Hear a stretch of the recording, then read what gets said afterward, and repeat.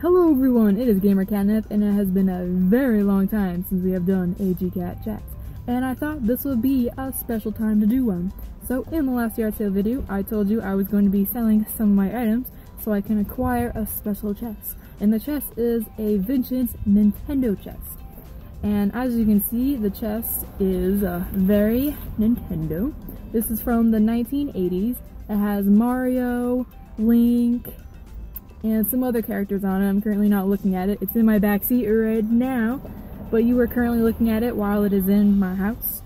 And I have been trying to get this chest for 2 weeks. It was at my retro store. Luckily, no one purchased it, but it was $75. And with the items I brought in, I had $70 credit, not all the things from today itself, but over time. I put in $70, and then with tax, I just paid $10 cash.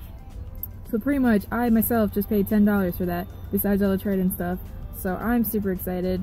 I love it. I've been like thinking about it for literally days, and like I remember when I went there and I was like, I want that box. I want it. And it's like freaking huge. And when I was bringing it to the store, all the guys were looking at me like there's a card tournament going on. They're just like, whoa, it's a big box. I'm like, yeah, and it's mine. My box. I love the box so much. I'm thinking I'm probably going to put my yard sale games in it. So it's going to be just a yard sale collection. I'm so excited. I love it so much. I'm so glad I bought it. So I just wanted to show you that. So I hope you thought it was cool just like I did. I mean, for 75 bucks, it better be cool. So that's all I got to talk about. Just a quick video to show that yard selling does have profits.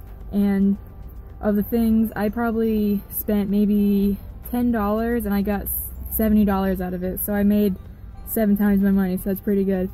So yeah, I'm gonna keep yard selling, and if I see cool things, I'll show you guys what I buy. So that's all I gotta say. I'll see you guys later.